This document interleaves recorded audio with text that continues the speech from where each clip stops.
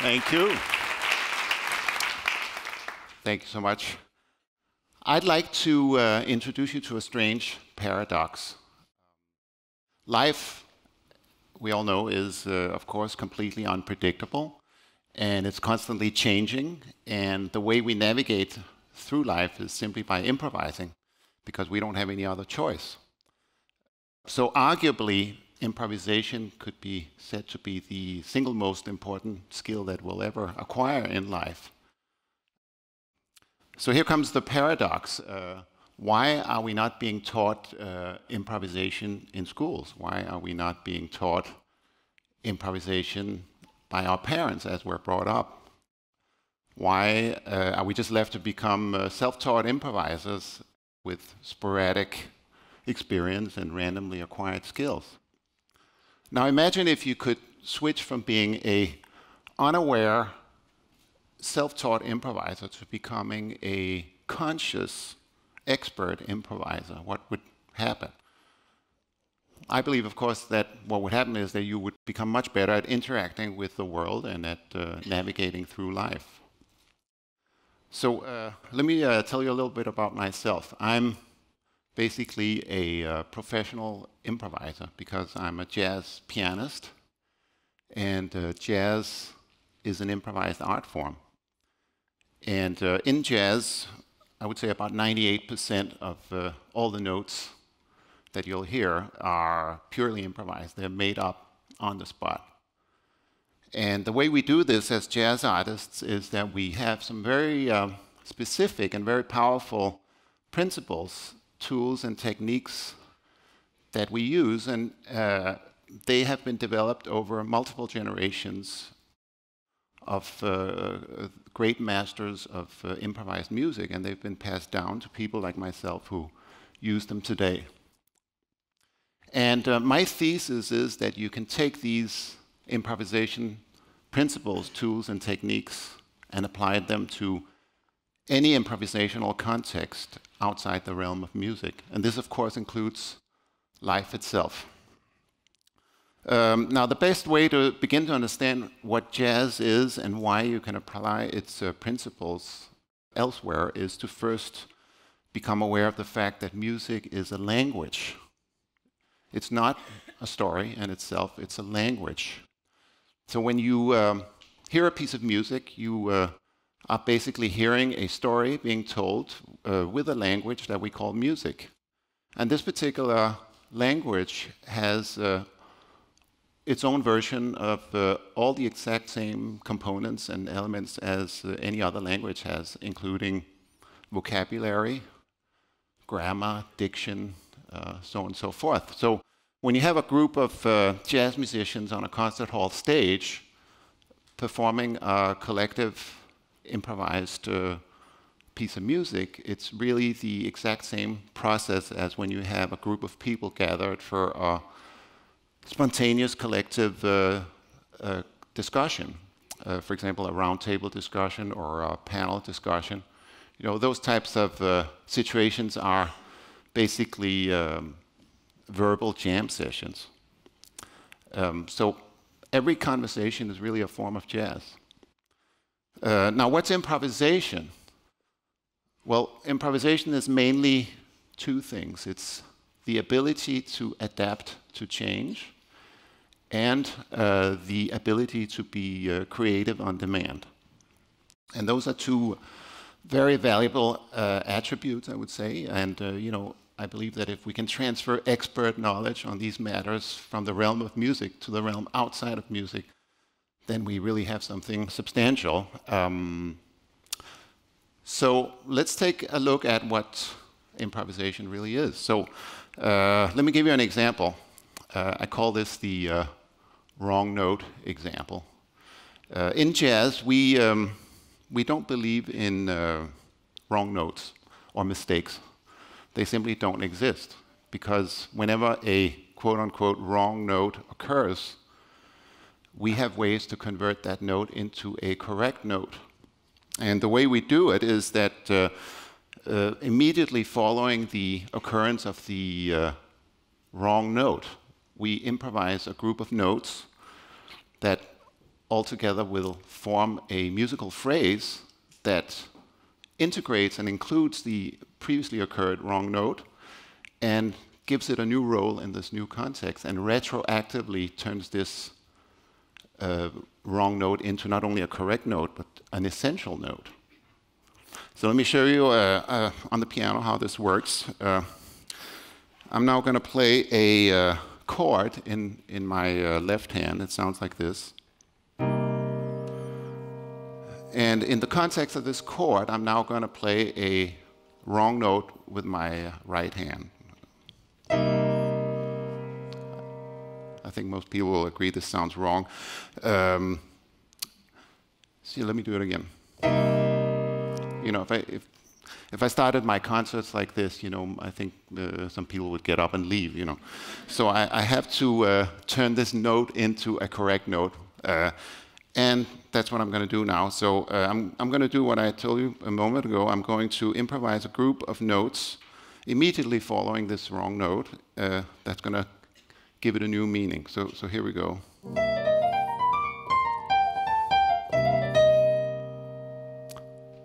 So in this phrase that I just played, I actually played this wrong note twice, and it no longer sounds wrong. Let me play it again.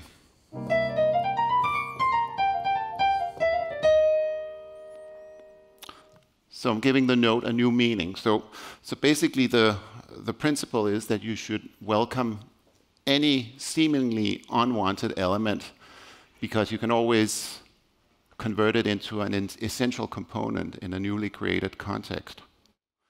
So let me give you a parallel example from real life. Years ago, I was living in New York, and I was living in an apartment building in Manhattan on the 32nd floor. And one day, all the elevators in my building broke, and they remained broken for a very long time. So during this period, the only way to get to my apartment was to take the stairs. And I don't know if any of you have ever climbed 32 flights of stairs, but that's a lot of stairs, believe me. But as an improviser, you know, I don't stop to agonize over the occurrence of such wrong notes. I immediately start to look for the notes that I'm going to use to create the melody that's going to turn the wrong note, in this case, the broken elevators, into a correct note. So here are the notes that I found. The first one I found was as I walked up the stairs and reached my destination on the 32nd floor, I realized that every time I reached the 32nd floor, I had an enormous feeling of accomplishment, like a physical sensation. And it basically translated into a huge boost in self-confidence across the board in anything I was doing. So it became a very valuable element in my life at that time to have this feeling every day. The next note I found was the fact that the workout I was getting from walking up and down these stairs was actually far more efficient than the workout I was getting at the very expensive health club that I was a member of. So I decided to resign my membership of the health club, and as a result, I saved money and got a better workout. And then the next thing that happened was that I realized, hey, I have an in-house gym in my apartment building now, and it's open 24 hours a day. How cool is that? And you know, so I was saving transportation time to and from the gym, and then I also didn't have to go out and in the rain just to work out on rainy days. So all in all, this became like a really nice melody that included the previously wrong note of broken elevators, which now had become an essential note in this new context. So the most important advice to keep in mind when using this principle is to remember to always look forward, never look back. And that's the most common mistake that people do when a wrong note occurs in their life, because, you know, most people, when a wrong note occurs, they'll turn around and contemplate the wrong note for a while and agonize over it. And when they do that, they'll never see the notes that are available in front of them to handpick and create a melody that will turn this wrong note into a correct note. And the notes that you need to do that are always located in front of you in the chronological timeline. They're never located behind you. So always look forward, never look back. That's very important. Now here's another example. I call this the Michelangelo example because when Michelangelo created his very famous marble masterpiece called the Statue of David, he was asked how in the world was he able to accomplish such a magnificent work of art. And his answer was very interesting. It was something like this. He said, oh, it was easy. David was already inside the block of marble. All I had to do was remove the excess marble and set David free. So, you know, in music, the equivalent would be something, for example, like this. I'm now going to play a whole bunch of notes. I'm going to use my arms so I can play more than 10 notes. I only have 10 fingers. So let's say that this is my block of marble. In this block of marble, I already now see multiple Davids in the form of melodies. And I'm now going to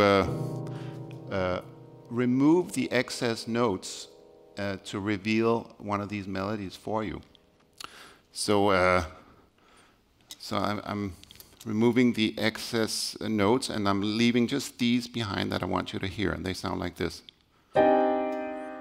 Now, this may not sound like much still to most of you, but if I play these notes one by one in chronological descending order, they sound like this. And again.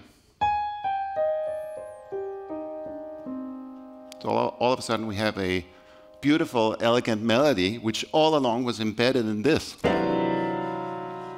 So let me give you an example from, a parallel example from real life.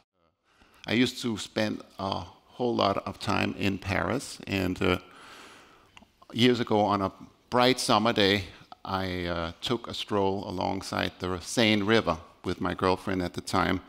And as we were strolling up and down the Seine River, all of a sudden we came across this beautiful, secluded, public green space alongside the water. And so we had to stop and admire it for a while. And while we were standing there, my girlfriend, she suddenly saw something more. She saw the ultimate venue for the most fabulous Parisian outdoor summer party ever. And as she shared this idea with me, we both got very, very excited about it. So we rushed home and sent out invitations to all of our Paris friends. And we asked them to show up at this location at 7 p.m. 2 days later and bringing each a bottle of champagne. And needless to say, we had the most amazing, most memorable summer party that I can think of. So the essential principle here is that you can always create something out of anything. And the way to tune into this way of thinking is similar to the difference between having your eyes closed and having your eyes open. You know, if you have your eyes closed, you don't see anything. But as soon as you open your eyes, you see a bunch of things out there. You didn't put those things out there. They're just out there, and you can see them because you open your eyes. Now, if you use that as a metaphor in the context of the Michelangelo principle, opening your eyes, in this case, is connecting for real with the idea that you can create something out of anything. And the way you connect with the idea is by turning it into a knowing, which means not a belief, but a knowing. And the way that you do this is by doing it enough times that you begin to realize that it's a fact. You can actually create something out of anything. And once you integrate this knowing, it'll feel like opening your eyes. And all of a sudden, you can see endless possibilities in anything you come across. basically. So, as I'm sure you've concluded by now, I'm basically equating life with jazz. I use the exact same improvisation principles to navigate through life as I do to navigate through any music performance. So to round things off, I'd like to give you a final principle that's a general one, and perhaps the most important one. I would like for you to start looking at your life, at your improvised life, in the same way as jazz musicians look at their improvised music. And jazz musicians look at their improvised music as works of art.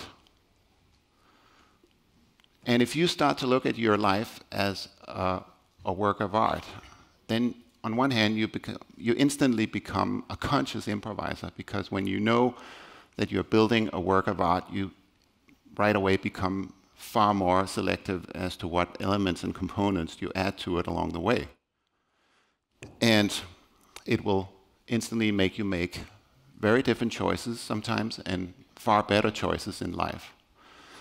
So you can basically view the entire world as one gigantic stage on which the ultimate improvisation, which is life itself, takes place. And on this stage, you are a performing improviser, just like a jazz musician is a performing musician on the stage in a jazz performance. So you are a performing improviser on this gigantic stage. And therefore, your life is a work of art. And you have the potential to turn it into a masterpiece. Thank you.